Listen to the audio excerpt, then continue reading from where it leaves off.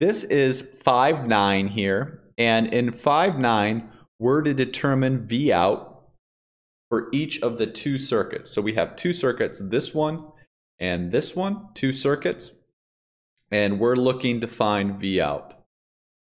Now, we must remember several different things when we do op amp. So this is an ideal op amp. So the current going into the inputs, going in, that current is equal to 0. So the current going in is 0, and that means all of this current source is going across this resistor. So the current here is 1 milliamp. 1 milliamp. So we know the current across here. And the other thing that we know is the voltage here and here. So V1 is equal to V2. So we have V1 and V2. And since this is 0 volts down here, V2 is equal to 0 plus 4 volts. So that is 4 volts there. 4 volts. And that must be equal to V1. So this here is 4 volts. Okay. So we're going to do Ohm's law here. Ohm's law. Over here is V naught. So we have 4 minus V naught over the resistance, 2 kilo ohms, is equal to the current. It's equal to the current, which is 1 milliamp.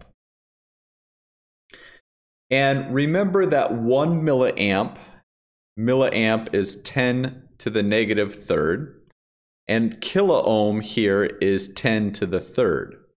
Okay, so when we take 2 times 1, these two will cancel out. Those two will cancel out, and then we will get 4 minus V naught is equal to 2. Okay, and by doing this, we find out V naught is equal to 2 volts. So that is the solution for the first one.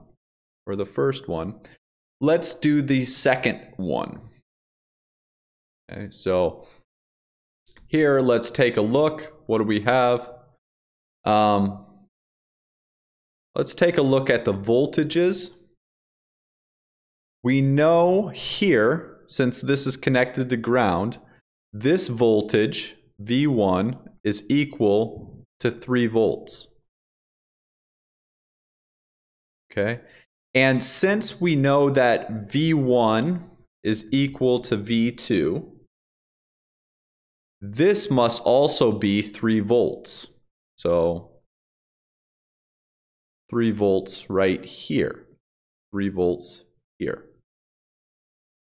So if that is 3 volts, then we know that this here is 3 minus 1.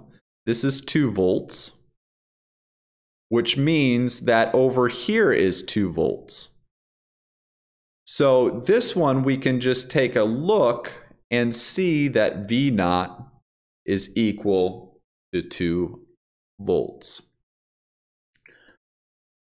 So these two are both equal to V out is 2 volts. They are both equal here.